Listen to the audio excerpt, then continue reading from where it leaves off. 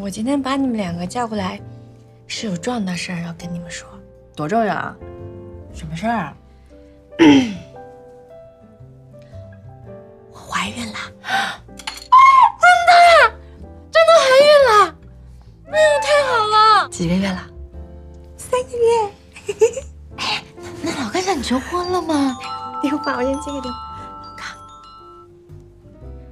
喂，老康，姐夫啊，在哪儿呢？啊，我们在我爸这吃饭呢，你要不要过来一起吃啊？我吃够了，回公司办点事儿，一会儿我来接你啊。哎，没喝酒吧？放心好了，没喝，啊。那行，一会儿见啊。好，一会儿见。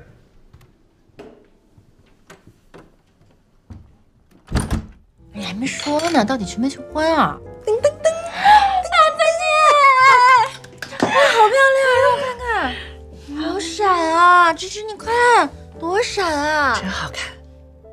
哎，其实我还得感谢芝芝呢。你谢我干嘛？要不是你帮我介绍老康的话，我能这么快就把自己嫁出去吗？你跟姐夫也得抓紧了啊！我就等着他买一个这么大的鹅卵石戒指跟我求婚。什么鹅卵石啊？你的姐夫男才女貌的，是。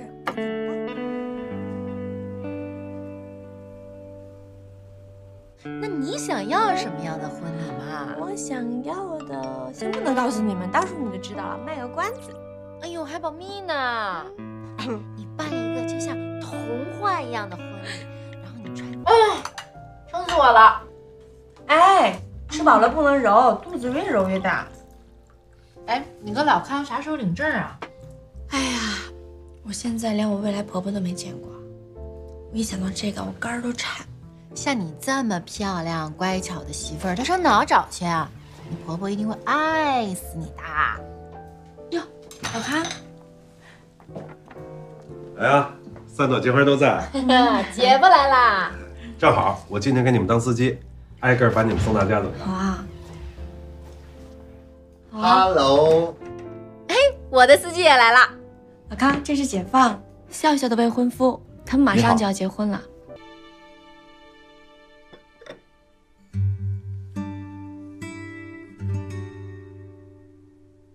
我昨天晚上真的梦见你了，梦见你穿着一身洁白的婚纱，站在红毯的那头冲着我笑。我想走过去牵你的手，可怎么走都走不到你身边去。这样的梦我也曾经做过，可梦真的是反的。老康，我今天之所以这么晚了，还答应你出来跟你见面，我就是想告诉你，今天是我们俩最后一次单独见面了。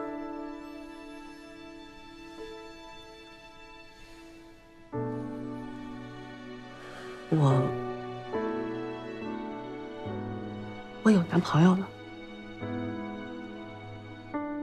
那个姓唐的呀？啊。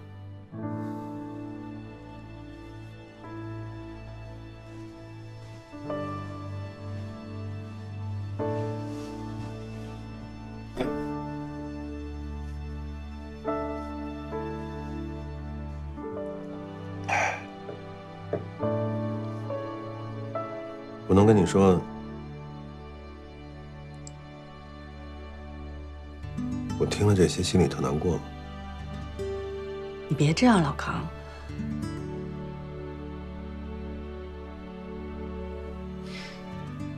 最难受的时候，咱不是都已经扛过去了吗？你为什么一定要把春妮介绍给我？在这之前，除了你，我从来没有想过娶任何别的女人。以后再别说这样的话。你一定要好好对待春妮。今天，春妮给我们看你送她的钻戒，满脸的笑意，得意洋洋的样子。